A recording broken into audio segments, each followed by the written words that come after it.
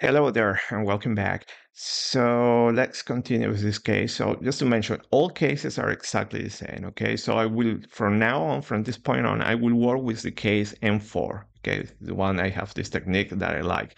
So just to show you the geometry a little bit, what we can do. So here we have, I'm going to show you how to do this one and well, I will share the link. But what we have here, okay, look at that. When I create the geometry, in this case, we have a few surfaces and we have the leading edge, and then we have this leading edge. And what we're going to do is add some refinement in this leading edge. So we saw in the previous video, with the cylinder tutorial how to do it. So here we're going to do it with the airfoil. But also just to show you that here we have also a few variants of this case. So we have the airfoil, and one of the techniques, recall that you have the collapse in here when you have the trailing edge. Usually, yeah, you have that problem. So one technique can be just to cut here the trailing edge and then add some refinement there. So you can do it in the same way, as I did it here. You get that surface, and then in Snappy, you have the surface, and you can just simply add a refinement level. I'm not going to do it. I leave it for you as an exercise. I'm just going to show you the basic. By the way, you have all these geometries there. Okay, so let's go. Let me close here. Let's do function. Let's clean everything. Okay, and let's focus on M4. Okay, so M4, just to show you constant, you have your geometries. So you have many geometries. So this is trailing edge. This is the NACA with the trailing edge. You have now the section straight trailing edge, then the leading edge, and so on. So well, let's open paraview to see what we have. So it's up to you how you want to play with these geometries. So if I go here, constant, I will have this one should be the airfoil. So I have one single surface. Okay, let me go with the other, and I think it's this one. And just to show you, this is two surfaces. So many people, when it works with surfaces, likes to have top and bottom. So here I have top and bottom. We saw in the previous video how to get that access to those regions. Okay, so you have it there. Then I have this one that I think it should be the airfoil with the trailing edge. There you go. Yes, straight trailing edge. And then here you have some surfaces. So this should be the surface of the trailing edge. There you go. So you can apply that, read it, and apply a refinement locally there. And then the one that I'm going to use is this one, onshape, the leading edge. And then there are some other two here. I don't know what they are. Okay, so see that in this case, what is happening there? Well, nothing. Okay, so there you go. So let's open the case and let's do focus blockMesh, exactly the same, but here we're using the technique with the snappyHexMesh. And what I want to do is, this is the dictionary. Okay, so let's play here. So basically we're doing everything. Okay, and see, read the airfoil, the leading edge, and this is the box to create the refinement. So just to remind you, will be this one. So it can be also an STL, so it's up to you. Then here, nothing to do. This case, we don't need this one. We use the implicit method and look at refinement 4.4. And I want to enable this in the leading edge. But remember, this is not recommended to do this when you have an STL leading edge. Remember that is another STL. It's not recommended to use this technique. And just to give you a refresher, what happens. Okay, so your boundary layer is going to give you problems, and then also it's going to create some extra patches that are difficult now to control or to erase or to merge. So basically, what the only thing that we did, enable that STL leading edge, and then we add the refinement on the surface, okay, of that STL. So let me go back here. Okay, it's step 3. And see here, you have STL surface. But look at what is happening with this surface. You have that hole here that is filled by this here. And this is what is happening, okay? And this is what I don't recommend you. So see, refinement surface and what we're doing. So just to recall, airfoil and then the leading edge STL. And then I say, okay, let me patch that using this leading edge, but I want to use this technique here, refinement surface, and you get this problem. The boundary layer is also not growing here, okay? Obvious reason you have that new patch, and that new patch, I didn't add it here, okay? So you will need to add it, but same problem, okay? It's going to collapse, and let me enable that there. So let me go here. So see that we have 99% of coverage. And let's do here a restart. And I want to do a snappyHexMesh. I want to read a specific input file, and it is BL. Okay, boundary layer. So this is the one that I need to modify now. So here, let me go.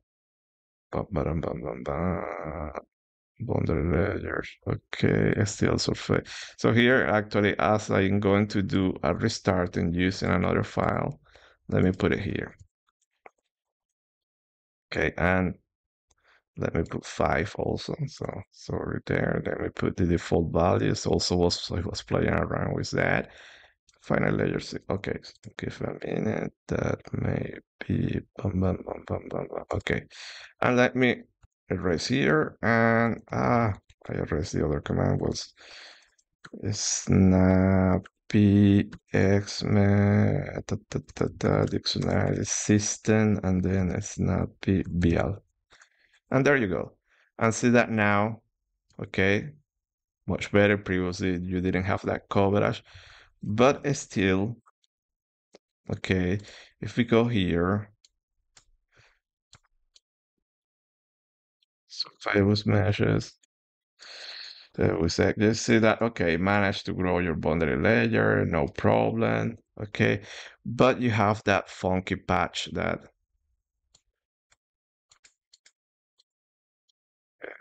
there, those faces there, that might give you some problems, okay. But you see, in theory, it works. Then if you try to merge this one, you remember that you have the create patch dictionary, you can merge. It's a little bit tricky, you know. So theory will work. I don't recommend you, okay, to proceed like this. The way to do it is, instead of adding that patch here in surface refinement, let's add that patch in region refinement. And here, where do I have? Here you have leading edge, and that's all. So here I'm using this technique that a distance of 0.1 meters from the surface, apply a refinement of 6. Okay, so here you have different files commented, so it's up to you if you want to enable, disable those options. So you have there. So let's add this one, and in this case, it's not going to create a new patch. It's just going to, starting from that STL that we're reading, it's going to do the region refinement, and also will apply it to the surface. So let's run everything, run mesh all. So later in another case, I will complicate a little bit more this technique, that I call a surface on top of a surface. But then we can create patches. It might be the case that this patch that we use region, but also I want to create an additional surface there. Okay, I want to separate it because I want to apply another boundary condition or whatever. So I will show you how to do it. Okay, the proper way how to do that, or the way I like. Okay, so there might be different ways to do things. I will show you the way I prefer how to do that small modification. Here, as you can see, it's a little bit much slower.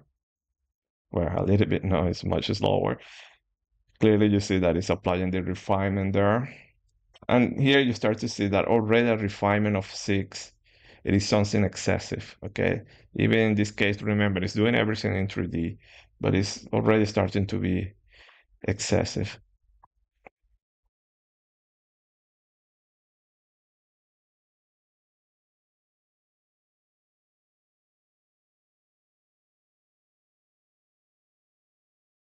Okay, we're back after a short wait. So you see that these six how slow are since imagine if you put an eight there.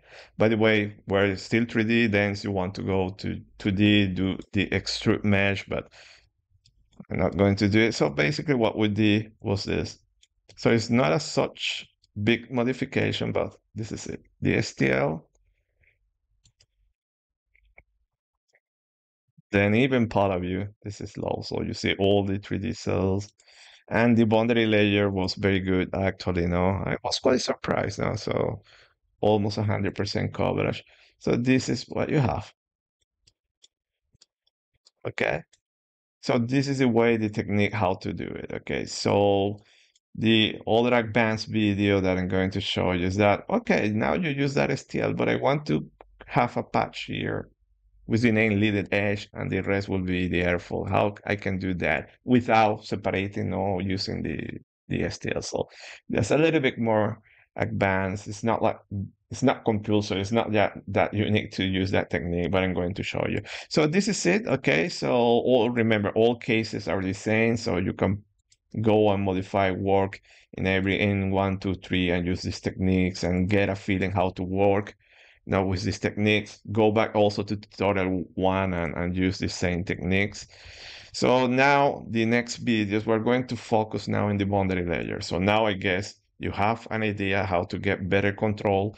By the way, also you can rig the STL with the regions, and then remember that you need to put the regions here in surfaces and so on.